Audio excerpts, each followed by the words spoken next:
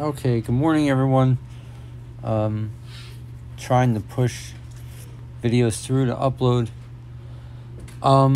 Anyway, so there are some prophecies at our cusp coming to pass, or that will come to pass, and we're in the Targum translation of Psalm 2.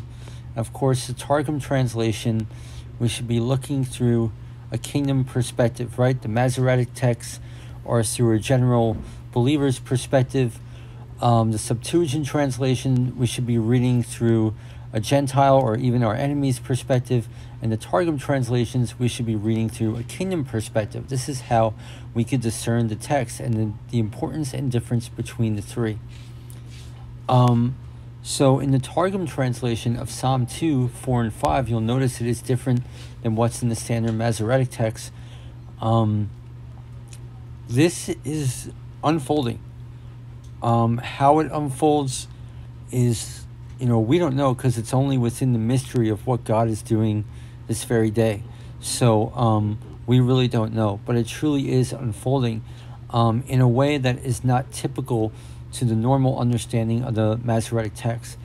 So this could be the multitude to be the body of Christ. We already prophesied that God's going to unite us in spirit.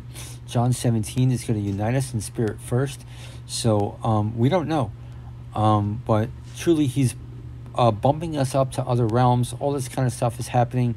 So Psalm 2, 4 through 5 in the Targum translation is unfolding. And I put some cross-references there. These are cross-references I was always aware of. But how all this comes into play is really a mystery in what God is doing today. So, okay, thanks for tuning in. I'll bless you.